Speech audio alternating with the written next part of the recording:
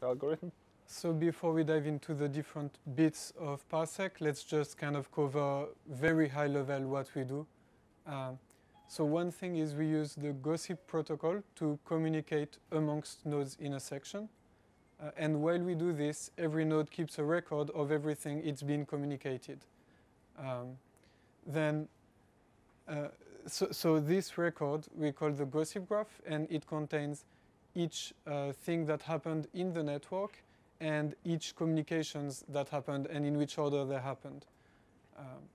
So it kind of seems disordered if you just look at it from far away, but then the point of PARSEC is from this kind of disordered number of, say, this node communicated to this one, this node communicated to this one, we end up picking every observation that's been made and agreeing on an order. So each node only looks at the graph they constructed, which is not necessarily the same as the one someone else constructed, but which tends towards the same thing.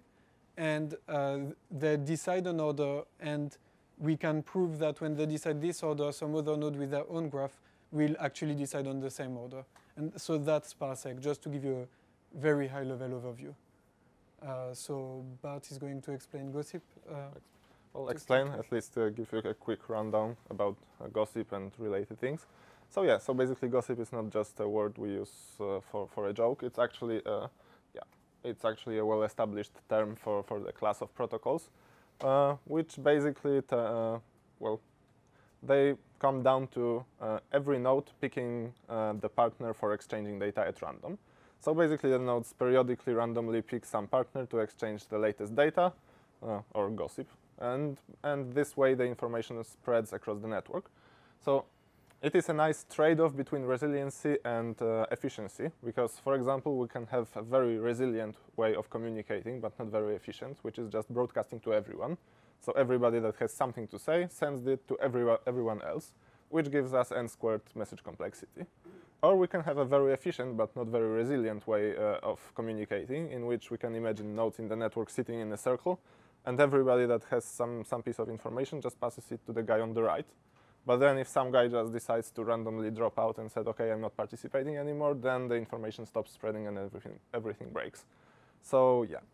So basically the gossip is a nice trade-off. We don't send to everyone, but at the same time we ensure that just a random guy stopping to cooperate won't break everything, because we still will be communicating at random to some other people, and the information will be spreading regardless. Yeah. So, but gossip ensures that we can spread information, but it can't ensure that we actually know that we are spreading correct information. And we actually can't really ensure that we will not have any false information at all in the network. But what we can ensure is at least assign the information that we are spreading to its author. And we are doing that using digital signatures. So basically everybody that is going to spread a some piece of information is supposed to digitally sign it. And then basically when I pass it along to somebody else, if they tell me, hey, you basically gave me wrong data, you can say, hey, but it's not me, this guy gave it to me, and it has his signature, so I'm telling the truth, right? So yeah. So this is what we use digital signatures for. So yeah.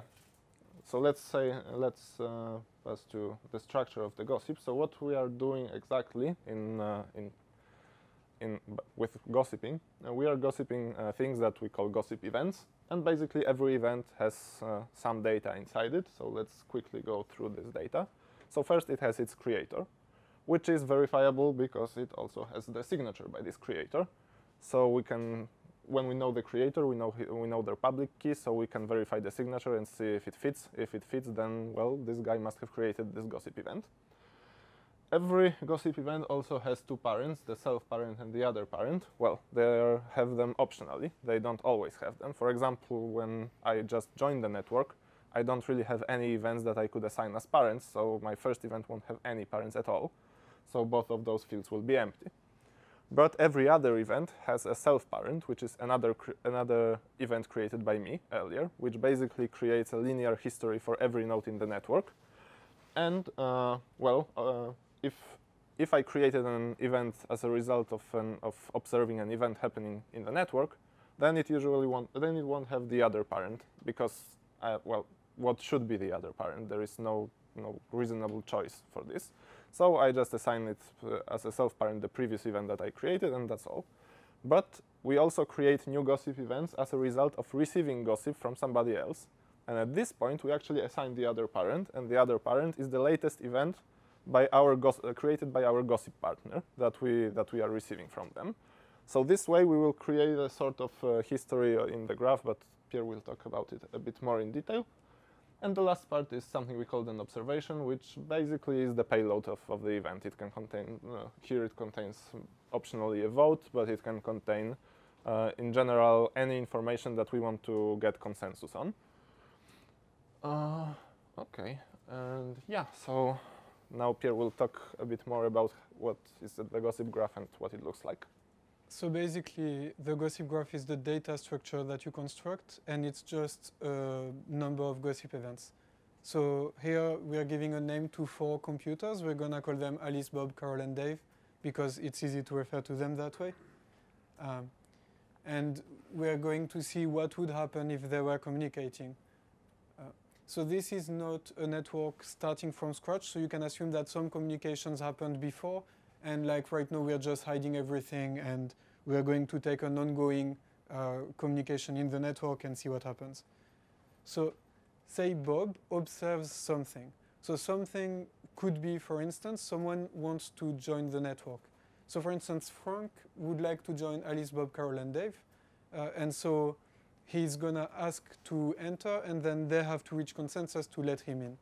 Also, if Frank and Eric are both trying to enter around the same time, they need to agree who enters first. Because then, like, if they don't, for instance, it could be different people voting for the next joiner or something like that, and that could cause problems. So let's say Bob observes that Frank wants to join the network, so Bob creates a gossip event locally that contains an observation that Frank wants to join the network.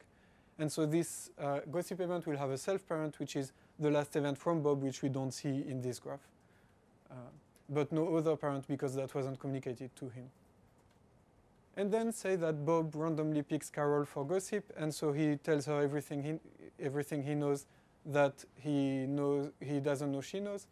And so Carol records this by creating a gossip event with her latest event as self-parent and Bob's latest event as other parent. So that records the communication.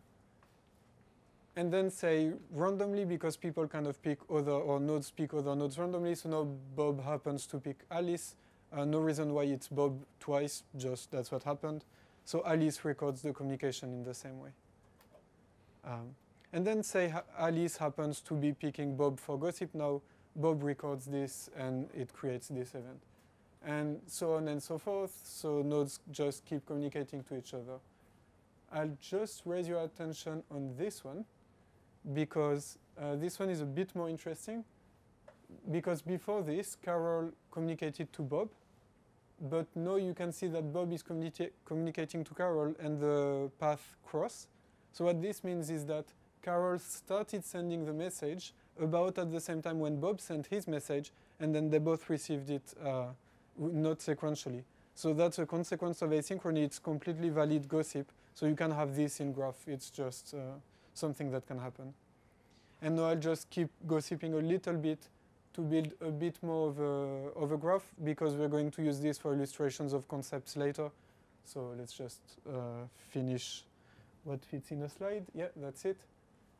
And then one thing we can do just for us, because we are going to present concepts based on this, is give names to each event. So here we just name them A0, A1, A2, B0, B1, B2, etc., just so we can refer to them for future explanations. And the first concept we are going to define is scene, and Bart will do that.